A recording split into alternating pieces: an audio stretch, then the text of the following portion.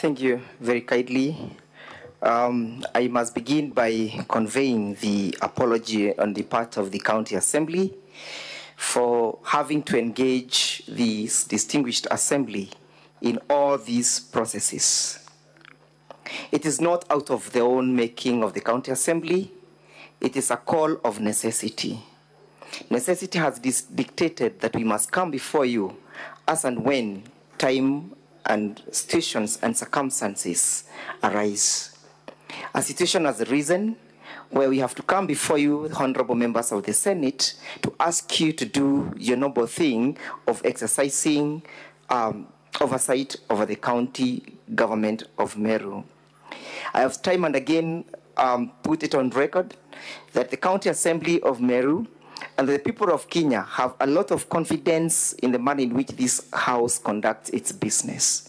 It's on that basis, therefore, that we have been able to appear before you severally, seeking and pleading for only one thing, that justice be done in the county government of Meru.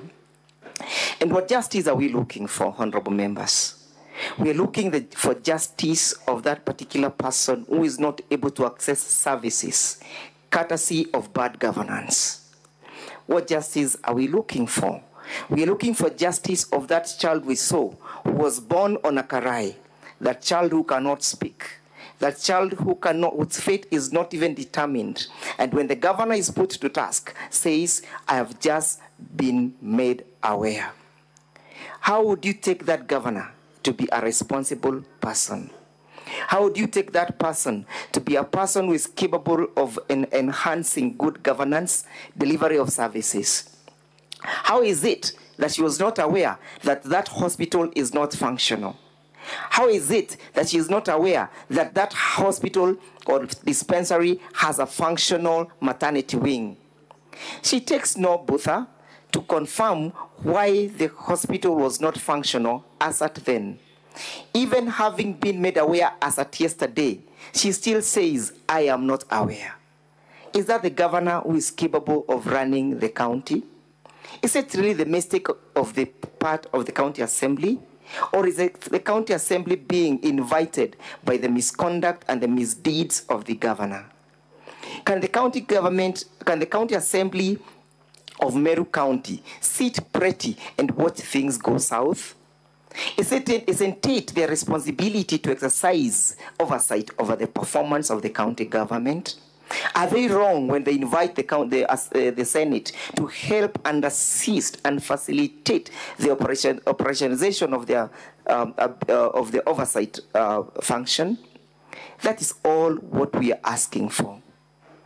That is all what we are asking for. If we were in the UK setup, this House qualifies to be the House of Lords. It's a House of Lords because it's capable of determining where the truth is and where the lie is. Evidence has been led from the County Assembly. Grounds were approved by the mover of the impeachment that it is true the governor has transgressed and violated the Constitution. When she was put to task to explain the circumstances that led to the revocation of that CEO, she simply said, it wasn't me. And how can it be that the governor can be allowed to get away with a forgery? Isn't it a criminal case in the first instance? And who has a burden of proof? The person who claims that the signature was forged appeared before the Senate. Her evidence was put through test by cross-examination, and clarification and verification was sought by the members of the Senate. Who then is lying? Is it Linda Kiome, or is it the governor? Can the governor be trusted, put to task and granted an opportunity to bring even the original advisory? She simply said it was seated somewhere in Meru. Unfortunately, she mistook where the place of the trial. The place of the trial is not in Meru, it's before this Senate. Is that a conduct that is consistent with innocence? If she was innocent, if it was not forgery, Why was it so difficult for her just to bring that one letter? Why could resources not be committed to make sure that as and when she was made aware that that is an issue, that a letter could not be procured 180 kilometers away from the place of the trial? What is she concealing? What is she hiding? Is she hiding scrutiny? Is that conduct again consistent with an innocent man or innocent woman? I urge you, honorable senators, to find it in our favor that we have proved that particular ground. That the letter that was meant, that the advisory that was meant to rebut our evidence in respect to ground one is a document that is a forgery. In the case of Philomena Mwilu, the Deputy Chief Justice of the Republic of Kenya, it was held that evidence that is tainted with illegality, it cannot be admitted. The admissibility of that evidence is in question. And having read the case of Wambora in the Civil Appeal number 21 of 2014, the Court of Appeal suggests that this is a quasi-judicial process. And it being a quasi-judicial process, the rules of evidence plays a fundamental role in the manner in which the admissibility of document is concerned. I sought leave of this House to have the document placed on record. They took no initiative. Why? Because they wanted to conceal the lie. They wanted to conceal the offense of perjury. They could not withstand the embarrassment that a signature was lifted. It matters not whether the governor is an IT guru. It matters not whether she is techno-savvy. It matters that a document was brought before you that is as a result of a forgery. We seek that you find it in our favor, that that particular ground was not defended, it was not controverted, and that the ground suffices to meet the test laid down under Article 81 as read together with Section 33 of the County Government Act. And then what is the threshold in terms of that particular charge? The threshold is that of, it lies between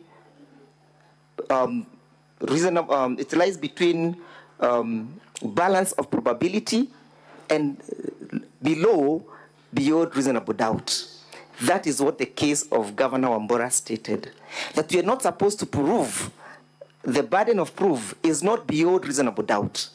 It's not beyond reasonable doubt because this is not a criminal trial. And that distinguishes the case from the case that was quoted by Senator Kajwang, that this is not a criminal trial to seek the county assembly to prove the case beyond reasonable doubt to the extent of seeking the intervention of a forensic document examiner. It's on balance of probability. Whom should we believe? Who should we believe? Is it the person who has committed serious transgressions? Is it the person who is not in touch with the county? Is it the person who is in war with all the leaders in the particular in the entire county? Is it the person who is not even in good terms with his senator? Whom should we believe? Should we not believe leader? What personal vendetta would leader be having? She is not vying for a seat of governor. It matters not that whether she was a running mate to the previous candidate or not, but it matters that an offense was committed. We urge you, honorable senators, to find that, that in revoking the appointment of CPA Virginia Kawira, Governor Kawira violated the Constitution. She violated Article 10 of the Constitution on the question of the rule of law. She violated Article 27 on the equality before the law and the equal benefits of the law, that Virginia was not subjected to equal protection and equal benefit of the law under Article 27. She equally violated Article 50, that she was not given a fair trial or a fair opportunity to defend her case. When put to task, she attempts to become a linguistic, to purport to differentiate between removal and revocation. When tasked to read the provisions of Section 58 and Section 59 of the County Government Act, honorable senators, she simply could not distinguish. At the end of the day, whether a revocation or a dismissal, it never followed the due process. The County Assembly was never involved. It violated that particular provision. And for that reason, Governor Kawira must take responsibility. Taking responsibility is not an act of cowardice, it's not an act of weakness, it's an act of saying, yes, I was wrong. It's an act of admitting when somebody is wrong. And that is what Article 10 speaks about, the question of accountability. And that is what Article 73, which Governor Kawira has violated, speaks about. Article 73, honorable senators, speaks about a person who holds the office of a governor or any other office in the Republic of Kenya, breathing confidence in that particular office. When Governor Kawira lies blatantly, openly to the whole world that she was able to procure an advisory opinion, who can believe her? Is she breathing confidence in that particular office? Should she not be held to account? Is she not bringing that office to disrepute? Honorable senators, we submit that that particular charge has been sufficiently proved. On the question of the appointment of the chairpersons, again we prove that we have been able to dispose of our burden of not proving this allegation beyond reasonable doubt, but on balance of probability that yes, Governor Kawira has crippled the operations of the Meru County by blatantly failing and ignoring and or neglecting to execute her functions as a chief executive of Meru County. That amounted to the violation of Section 4 of the Public Appointments Act, in that requires when the governor is bestowed with the responsibility of a duty to follow the provisions of the law, can she be acquitted? How many times is Governor Kawira going to commit transgressions and get away with it? How many times? When she gets away with the transgressions, where do we leave the people of Meru County? Do the people of Meru County equally deserve justice? Should there not be a balance between the people of Meru County? Where should the balance lie? How should the balance swing? In whose favor is the balance swinging? I suggest and propose and submit that the balance swings in favor of the people of Meru County. They deserve justice before this house. They are crying out for justice. They are looking upon you to dispense with justice. And there cannot be justice by sending Governor Kawira back to Meru. The only justice that can be served, I suggest, is telling her you have failed in your duties, you've neglected in your duties, you've violated the Constitution, you do not know what the Constitution dictates. Remember, she swore to defend this Constitution. But she is one of the greatest transgressors of the same document that she's seeking solace and reprieve from. Honorable senators, Governor Kawira has come before you with dirty hands. She deserves no favor. She deserves no kindness. She deserves no kindness before this particular house, before this Senate.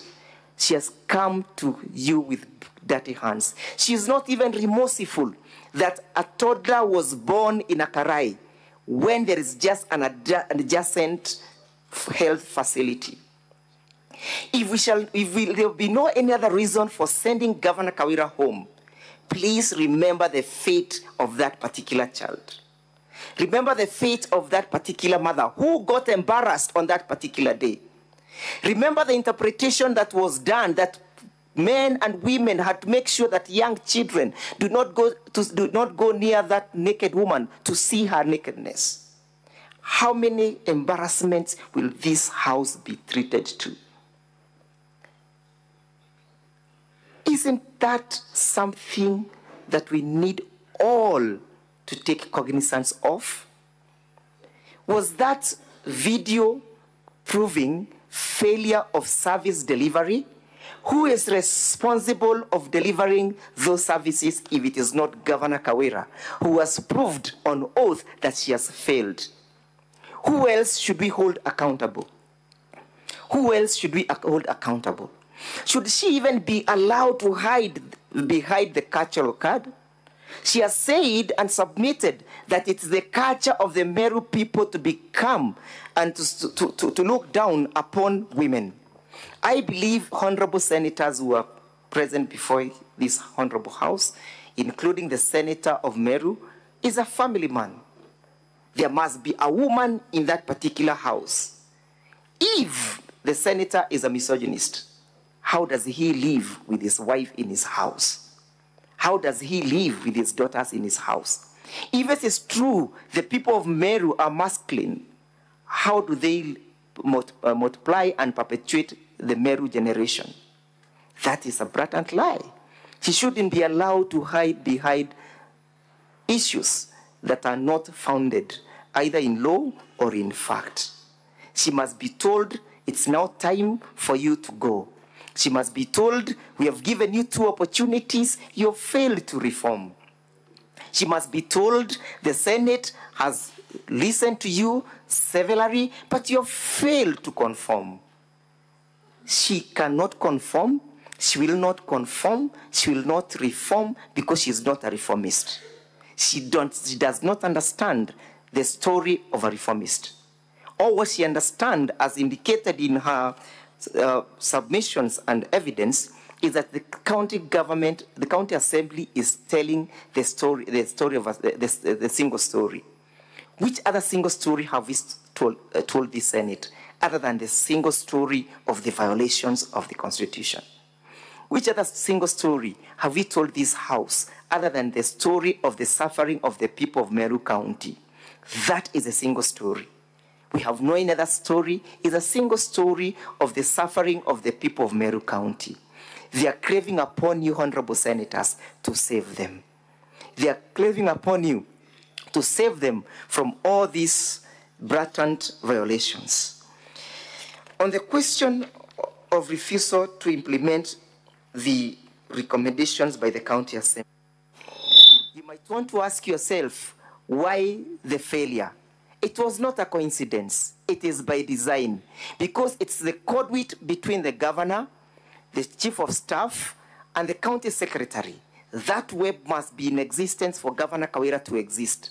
That is why it was impossible for her to implement the report recommended by the county assembly. Those are her conduits. If you find any mismanagement, any embezzlement, any failure of good governance, look at that web.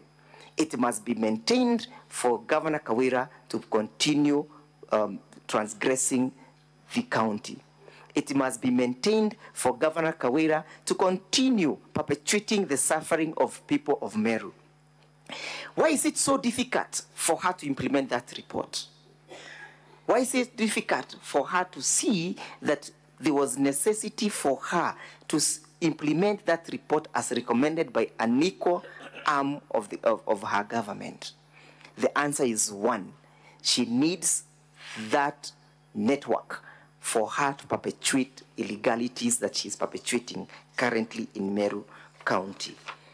When put to task whether the reports and why they were not implemented, she simply said they were not sent to me. Evidence was led that yes, they were submitted to her, they were received in her office, and she blatantly refused to act to it. Why? I think and submit that she does not understand the weight behind accountability. She does not understand the weight behind transparency. She does not understand the reason why there is a rule of law in this country. Count 2 on misconduct. Yes, she acknowledged that she made those particular statements. She said, yes, she made those statements about the 86 million. She acknowledged misleading the people. She acknowledged that there was not only one account and that whatever she was saying was falsehood. If a leader cannot be held account for the statement that they make, then where is this country going? We must tell the current generation and the future generation that it is important to speak the truth, that it is important to stick to the way of the truth. That is what is right, that is what is just. Did Governor Kawira maintain the path of truth? Did she stick to the path of truth? Did she do what is right in the circumstances? We submit that she willingly veered away from the path of truth. The evidence of the window, and may he rest in peace, was never tested. None of them cross-examined that lady. Her evidence went uncontroverted. Is it usual for a defense counsel not to test the veracity of the evidence of a witness who is putting up a case, and a serious case such as this one? It is not usual. They only knew that they have nothing to cross-examine that lady on, and that whatever she said is therefore truth. And as such, we submit that Article 10 again was proved which speaks to values of and principles of governance. Among them, the value of good governance, the value of integrity, the value of accountability, the value of transparency. How can a person lead a county if she has a deficit of integrity, if she has a deficit of accountability, if she has a deficit of transparency, if she cannot respect the rule of law? How can she lead the county? The county performance is premised on the laws. It's premised on the rule of law. If she does not respect that rule of law, is she then worth her salt? Look at Article 73 of the Constitution. It's paramount when seeking to establish whether or not this allegation has been substantiated. It speaks about the authority assigned to a state officer. It speaks about public trust must be exercised in a manner that is consistent and demonstrate respect for the people. Does that video and the conduct that was exhibited before this assembly demonstrate respect for the people? Does it bring honor to the nation and the dignity of the office of the governor? Does it promote confidence, public confidence in the integrity of that office? We submit that the conduct exhibited by the governor, through the evidence of the witness that was not controverted, flies over the face of Article 73, and that does not breathe confidence, it does not demonstrate respect for the people, it does not indicate integrity, it does not bring honor to that office. If she cannot honor that office, why should she hold it? If she cannot honor that office, why should he keep it?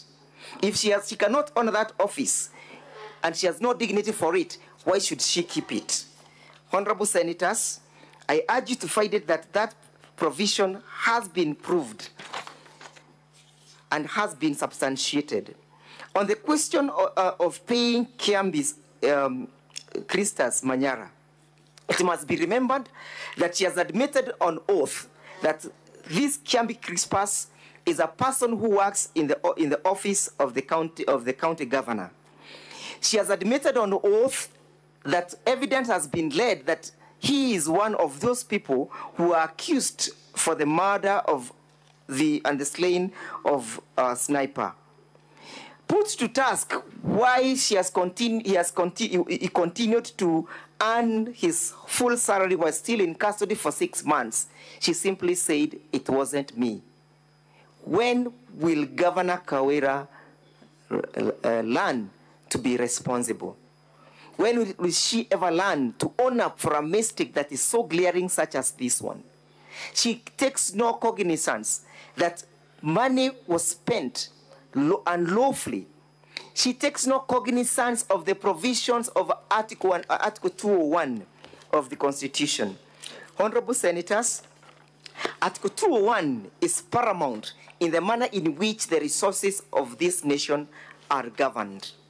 Article 201 speaks about the principles of public finance, and it provides that there must be prudent use of public finances. Was this one way of prudent use of those resources? Why should a person who is in remand continue to earn a full salary? Why should actions not be taken for a person who perpetuates these violations? It speaks about openness and accountability, including financial integrity. Was that the best way of applying the meager resources? Honorable Senators, as I pen off, I urge you to fight it, that this act and conduct must be attributed to the governor.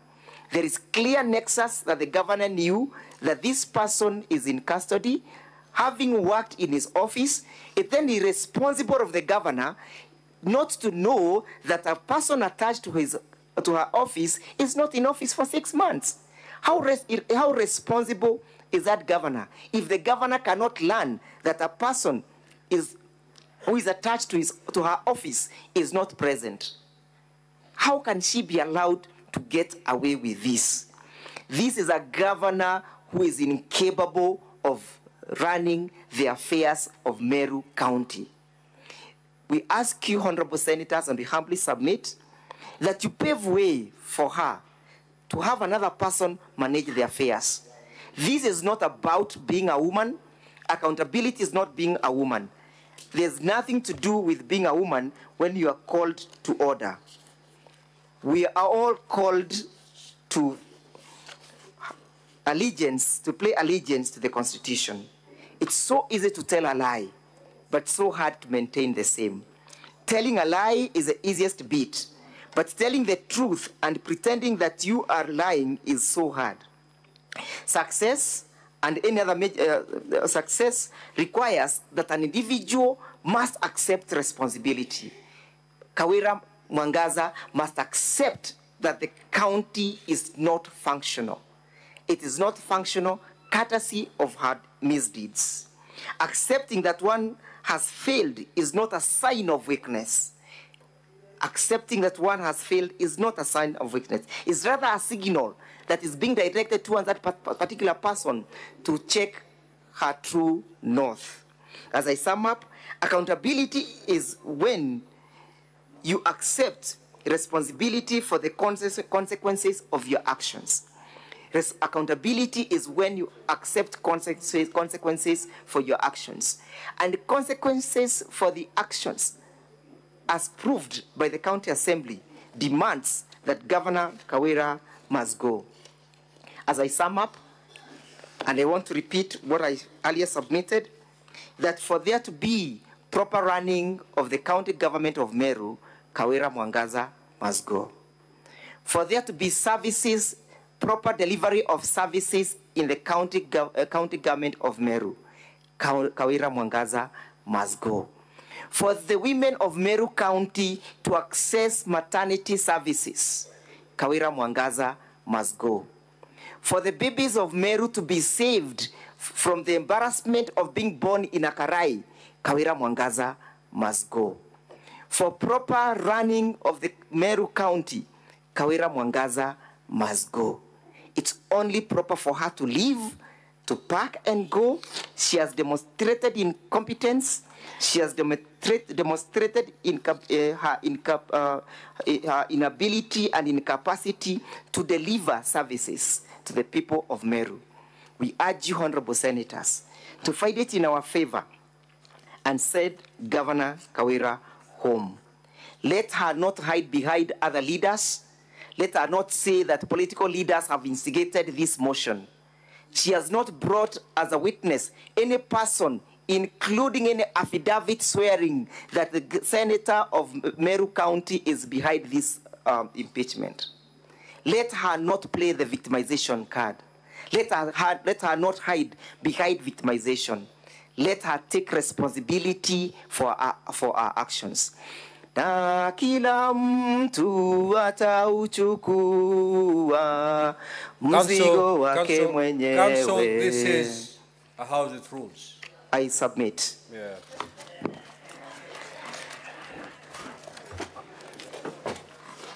Council for Governor, the floor is yours.